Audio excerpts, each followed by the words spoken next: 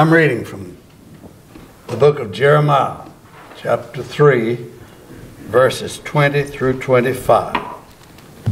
Jeremiah 3, 20 through 25. Surely as a wife treacherously departeth from her husband, so have you dealt treacherously with me, O house of Israel, saith the Lord. A voice was heard upon the high places, weeping and supplications of the children of Israel. For they have perverted their way, and they have forgotten the Lord their God. Truly in vain is salvation hoped for from the hills, and from the multitude of mountains. Truly in the Lord our God is salvation of Israel.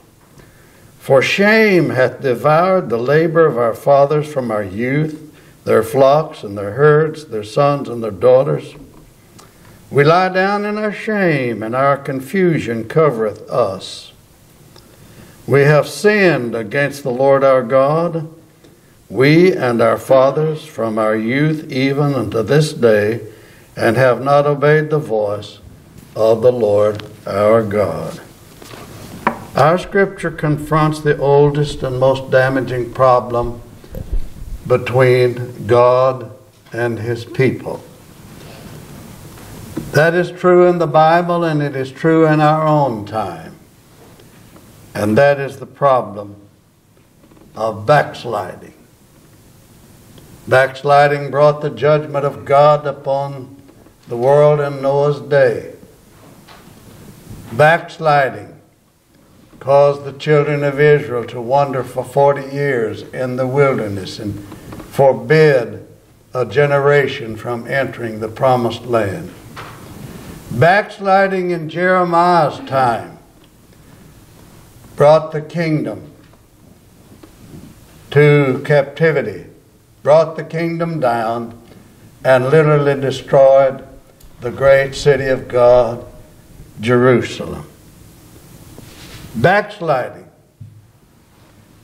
is has a more stifling effect upon the ministry of the Christian community, upon the church, upon the family, and upon individuals than any other effect. Nothing has brought more judgment upon God's people than backsliding. People of God, I suppose, have sinned and committed every sin known to man outside the sin of unbelief. We certainly must credit believers with that fact. But sinners, Christians, have sinned and committed every sin that is known to man outside of that one, the sin of unbelief. But none have wreaked more havoc and heartache than the sin of backsliding. So I'd like for us to take a look at what the Bible has to say this morning about backsliding. First of all, it plainly tells us what backsliding is. Your dictionary falls far short in adequately defining the word. It says backsliding is to slide backward in morals or religious enthusiasm. I agree with that, of course. That is true. But it's far more than that. Certainly, we would agree with that statement. But backsliding, we find in the Word of God, is much more. Verse 20 tells us it is like the infidelity of a wife. She plays the harlot. She goes after other men. And of course the analogy applies to the wayward husband just as much so as it does the infidelity of a wife. And then the discussion the verse of Scripture concludes with this statement: so have you dealt treacherously with me. In other words, God is saying, just like the wife who is unfaithful to her husband, or the husband who is unfaithful to his wife, so you have been with me. Backsliding Christians do not have the same relationship with the Lord that they once had. Verse 21 tells us they have perverted their way and they have forgotten the Lord their God. Put it as simply as you possibly can, and it is that you're not on the same level with the Lord Jesus Christ that you once were. You have backslid. You have backslid. Now I want you to notice something else from our Scripture, and that is that the backslider finds other gods to serve. Verse 21 says, a voice was heard upon the high places, weeping and supplications of the children of Israel. What does that mean anyhow? Well, God's people had gone away from the Lord. They had built altars up on the various mountains and rises in the terrain. They had built altars unto the gods of Baal. And that's where they went to pray.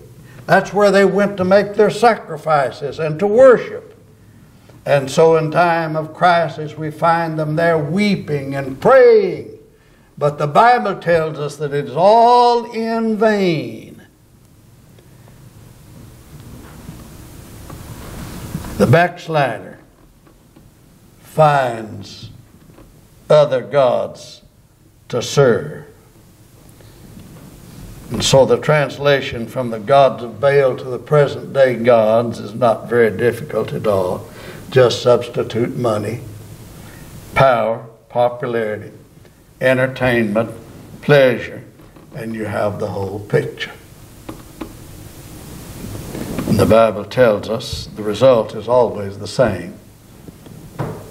1 Timothy 5:6, she that liveth in pleasure is dead while she liveth. Jeremiah says the backsliders weep and pray to their false gods. But verse 23 tells us it is all truly in vain. Truly in vain. What's Jeremiah, God's prophet, telling us here? You can serve all of these other gods, material gods, psychological gods, whatever gods you want to take unto yourself, the false gods in place of the one true God. And you can enjoy all of that, but in the time of crisis, they're going to fail you. Your money's going to fail you. The power and popularity and entertainment and pleasure, all of those things that we spend our time upon and give our time to are going to let you down. Amen. The false gods of the world will fail when you need them the most. Amen. Let me tell you something. If you're backsliding, you are serving some false gods. Why, you say, Pastor, I don't have any false gods. Oh, yes, you do. You may not be aware. Oh, no, you may not be able to identify, but if you're not serving the Lord in the manner that He has laid upon your heart to do so, and you have fallen into unfaithfulness, then you're serving false gods. Amen. Now, I want you to notice something else. Backsliding takes us down the wrong road. It devours every good thing in your life. Amen. Verse 24 says it will devour your possessions, and then worst of all, it will leave you with shame and confusion. Amen. Verse 25, we lie down in shame, and confusion covereth us. So many folk try to live without God, or with just a token of God in their life, and they wonder what happened. What went wrong? What went wrong?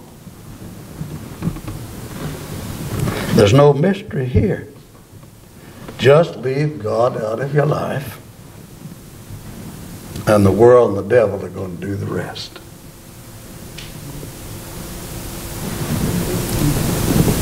I'm thinking of a couple who joined my church years ago. They'd moved to the city, and they were starting a new business.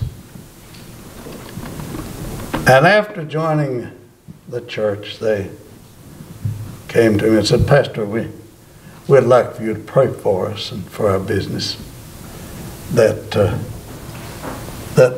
we'll be successful." You know, they were good folks.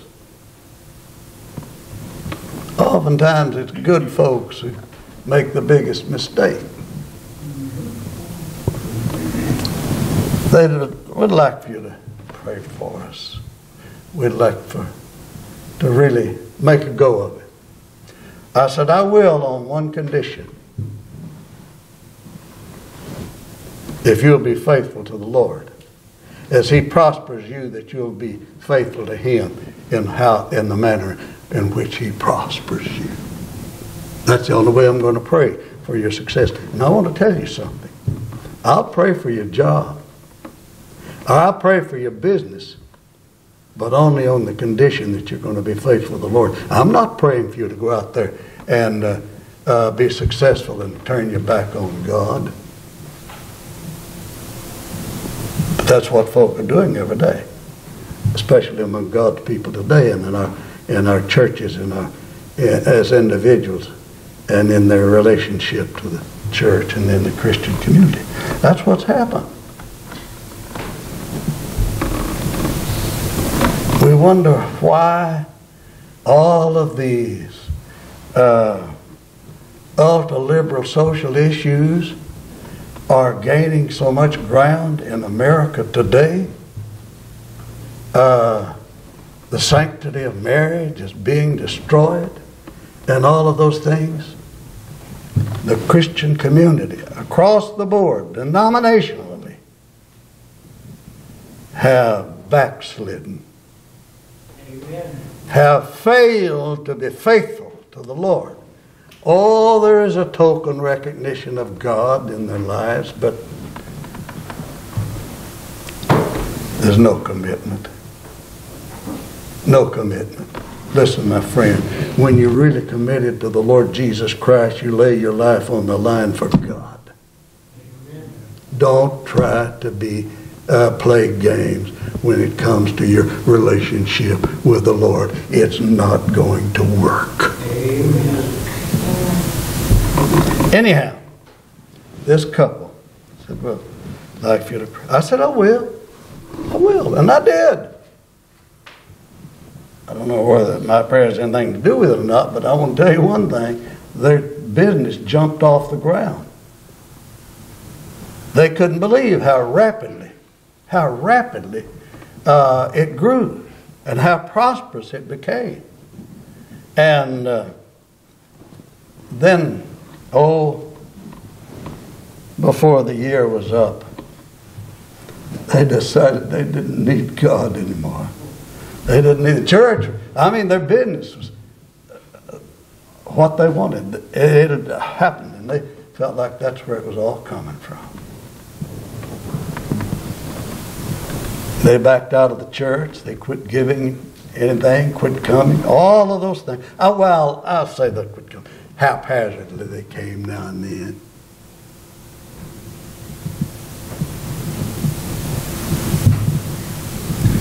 In 6 months, their business folded.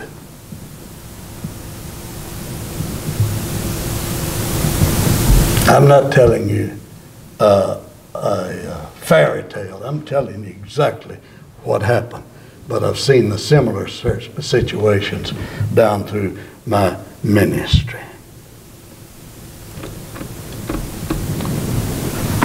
But one other thing I want you to notice from our scripture. You know, God always provides an alternative. God always provides an alternative. He did in Noah's day. He gave the folks 120 years to repent. Noah preached the gospel of redemption. The Bible tells us that Noah was the preacher of righteousness. In other words, calling people to get right with God, and they failed to do so. And judgment came. Jeremiah wept and prayed and preached to the people of Judah and of Jerusalem, and to the point, and they wouldn't hear him, to the point that he went to the Lord and said, "I want to quit preaching." Boy, have I ever been there. What good's it doing? It's just like water off of a duck's back. The folk who are supposed to be committed to the will of God and purposes of God, and they act like they don't even hear. Jeremiah said, "I'm going to quit preaching." That's what he did. He said that. But somehow God reignited the fire in his heart. And his heart burned like a fire shut up in the Bible says, like a fire shut up in his bones. And he brought him the Word of God. And so God always offers the alternative. You say, what is that, preacher? Well, in verse 22, the Bible says, "Return, you backsliding children, and I will heal your backsliding."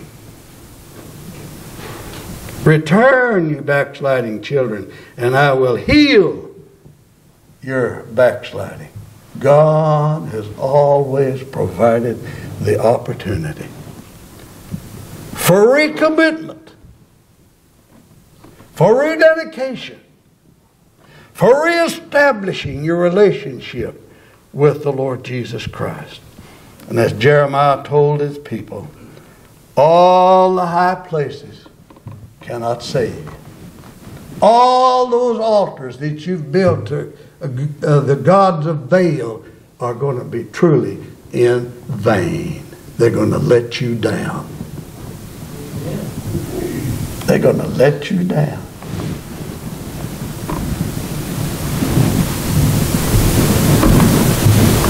And then he said, truly in the Lord our God is salvation.